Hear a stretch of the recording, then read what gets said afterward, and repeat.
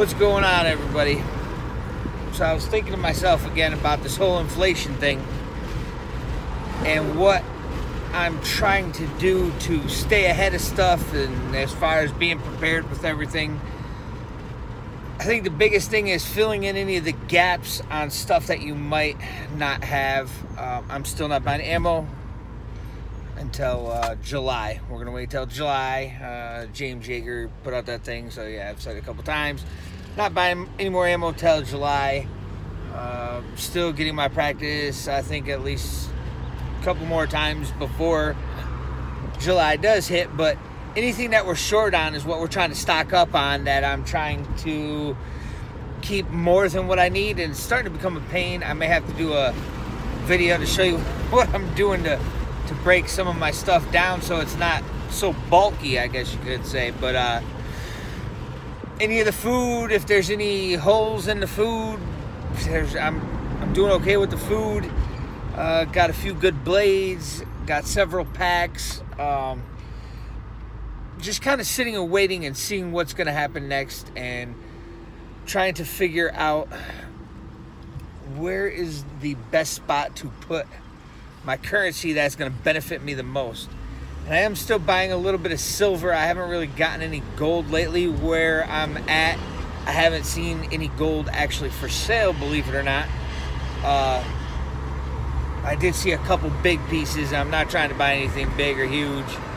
You know, silver right now, almost $28 or something like that an ounce. So it's not real crazy.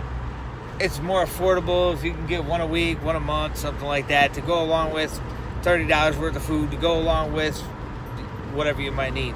We're probably going to be buying another pair of boots just to have an extra pair, stuff like that. I'm just trying to fill in the gaps.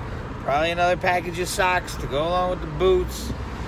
These things are all good. These things are all stuff that you should have already, which I have some of, but I do think that I could definitely use a bit more. Drive around over here, pretty much rush hour, but these are all things that I'm trying to fill in the gaps with. I'm trying to make it so that there's not any how would you say it, any loose ends or anything like that. You've got pretty much everything taken care of. Helps you sleep better at night. But I was just having such a problem. I'm still in the stocks.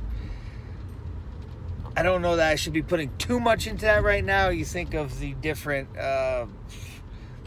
currency issues and inflation we're talking about, right? But you keep seeing stuff like this cyber attack stuff. What happens if, where I have my stocks allows me to sell my stocks and then move my stocks out, but by the time my stock cash gets back to my bank account, so I'm only doing so much in the stocks right now.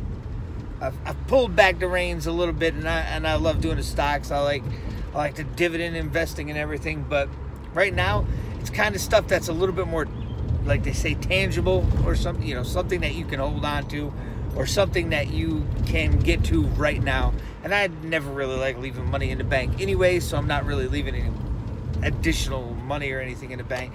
I leave a couple bucks in there in case I see something on Amazon or eBay or so, I don't know, whatever you end up getting something on that you see, you're like, maybe I'll get so thanks for watching. Let me know down in the comments what you think of this inflation situation and everything to come because of it, and let me know what you're doing to at least keep up with the amount of inflation.